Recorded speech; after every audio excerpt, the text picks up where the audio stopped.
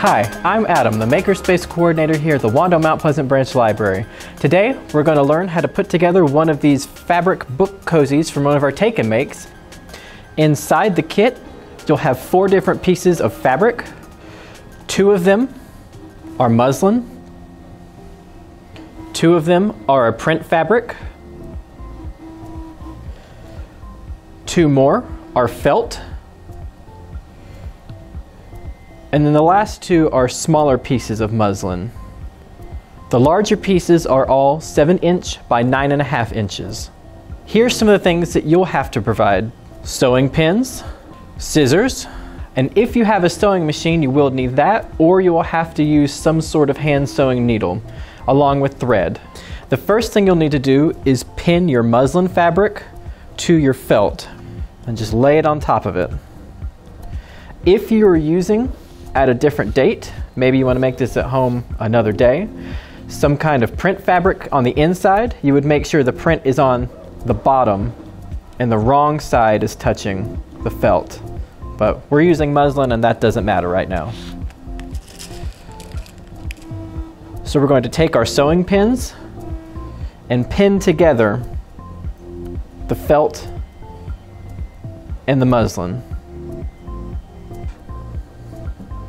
Okay, so that's pinned. So that's our first piece. We also should go ahead and pin the second piece of felt to the other piece of muslin, just while we're here.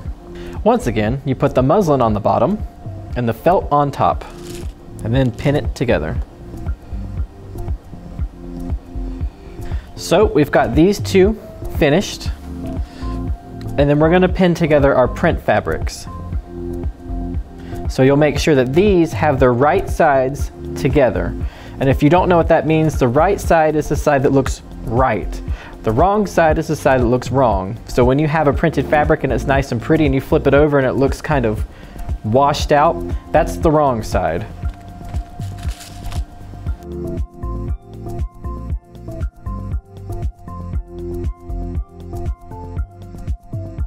All right, so we now have 3 rectangles.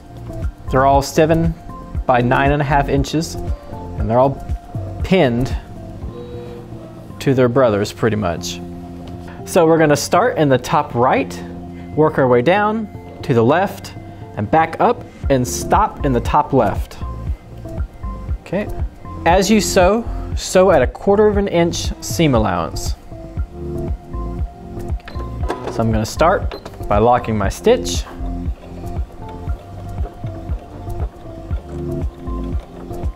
Then I'm gonna let it go.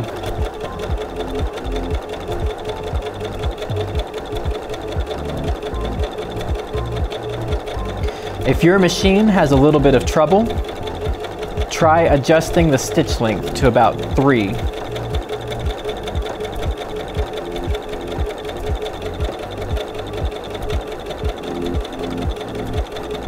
We're not using any kind of special needle in the sewing machine. Right now I've got a universal one in there, so don't worry about that.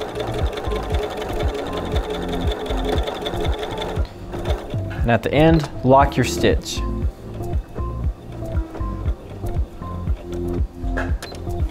Then we're going to take this one off the machine and go on to the next one.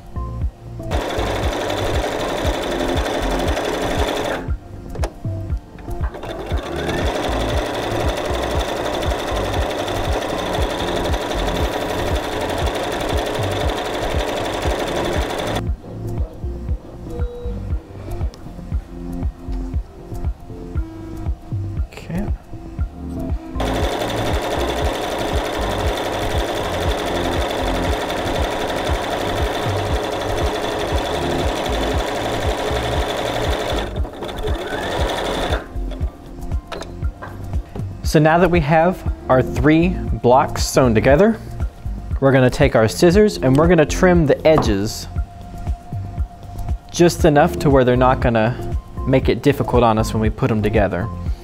So probably about half of this we're going to cut off. So if it was a 1/4, now it's an 1/8.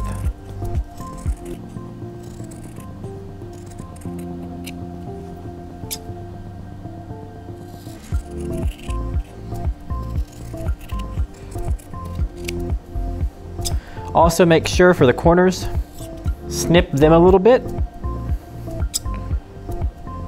That way they poke out better in the final product. Do this for the rest of the ones that you have. The next step is to take our two pieces that we've sewn together that are the muslin and felt, and then sew them together. We're going to take one and put it felt side down, and the next one on top of it with the felt side up. So the two pieces of muslin will be touching. Then we're going to take our pins and pin this together.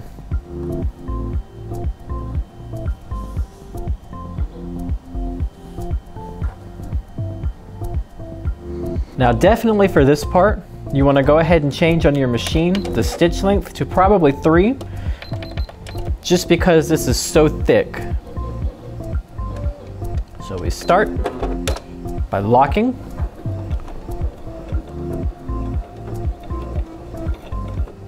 And then we go.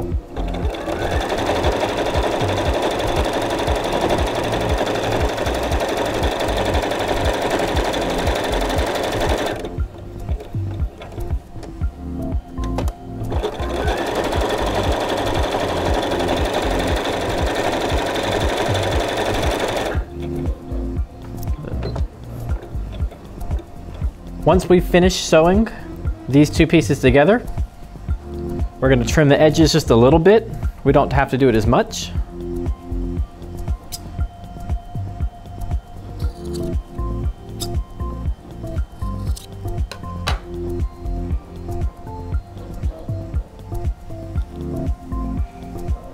Okay.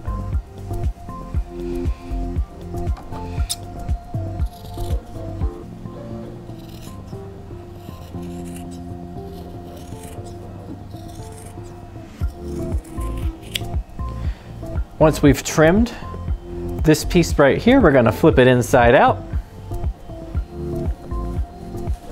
with the muslin being on the outside and the felt being on the inside.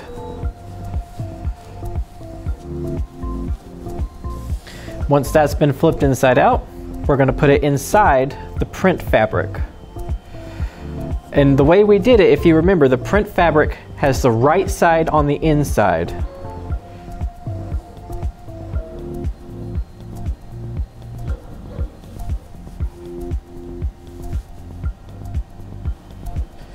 Before we sew this piece together, we need to make the little tab that shuts over the top of it to keep our book from sliding out. This is where the two smaller pieces of muslin come in. We're going to take them and pin them together with a couple sewing pins.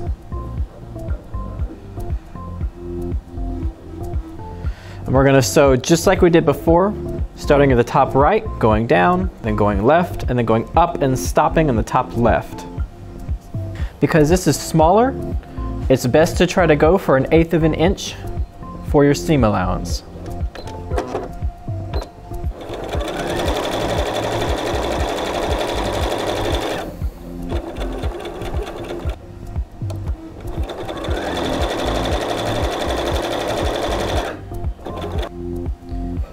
When you're done sewing, remove the pins and go ahead and trim the edges on this one as well. Just a little bit. Then we're going to flip this one inside out. If you have difficulty flipping it, use a turning tool. If you don't have a turning tool, get a pencil or a pen with a cap on, or even a chopstick, and that should help you. If you have an iron at home, this is where you would want to press this down to be flat. If you don't have an iron, you should be fine, but that's an option if you do have one. So we're going to take the piece we just sewn, and we're going to take our big bulky piece, and we're going to put this finished side first into our pouch. It's going to go between the print fabric and the muslin, not between the muslin and the felt. So I'm going to take this, drop it in, and we want probably about 1/2 inch showing. Go through all those layers and pin it. Not through the whole thing. Then we're going to take more pins and pin around the lip of this envelope. Once you've finished pinning, we're going to move over to the sewing machine. And we're going to fit it over carefully. And ideally you start sewing right before the tab. We're going to go almost all the way around and leave a good sized 3-inch gap. That way we can turn it. I would also set your stitch length to 3.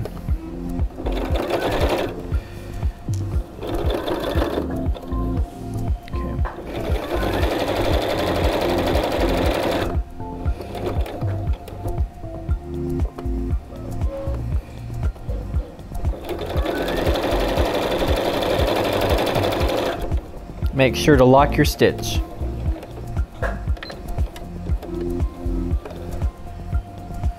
When you've stopped, go ahead and flip this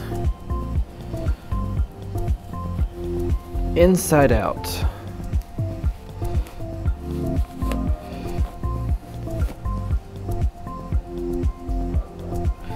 And then we're going to push this muslin side into the print fabric.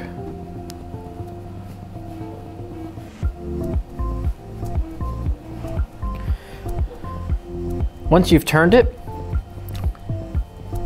we're going to take the one edge that wasn't sewn in, the part where we flipped it through. Once we're finished flipping that, we're going to look at the raw edge that we flipped it through. We're going to do our best to tuck this in 1/4 inch, pin it, or if you have an iron at home, you can press it and it'll stay in place. And then we're going to sew around the top. We're going to do a top stitch. So we're going to start, lock our stitch, and go.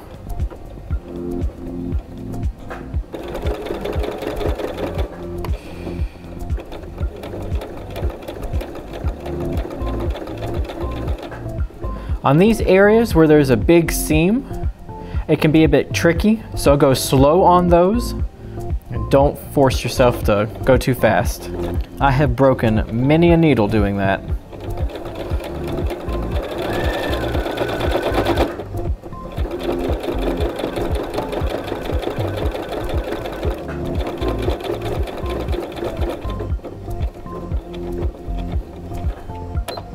We're going to lock our stitch once we've gotten to where we started.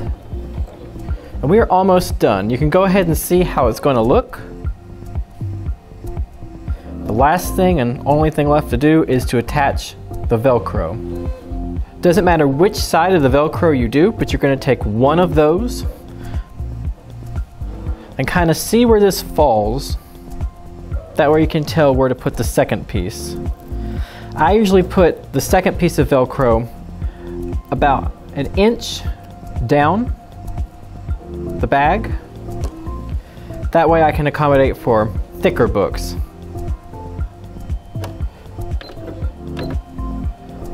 And I like to sew on the Velcro along the top and along the bottom. I don't do the sides.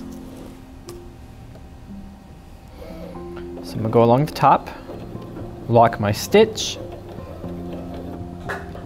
tell it to go, stop, lock my stitch, take it out, reposition, get in the bottom. So lock my stitch, go along the bottom, stop, lock my stitch. Gonna trim some of these to get them out of my way. Take that other piece. Remember where we marked it. It's about 1 inch down from the middle. We're gonna put it back on the machine, lock our stitch, and go.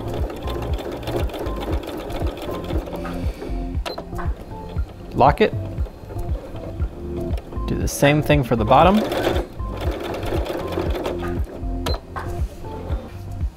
Clean it up. And there we go.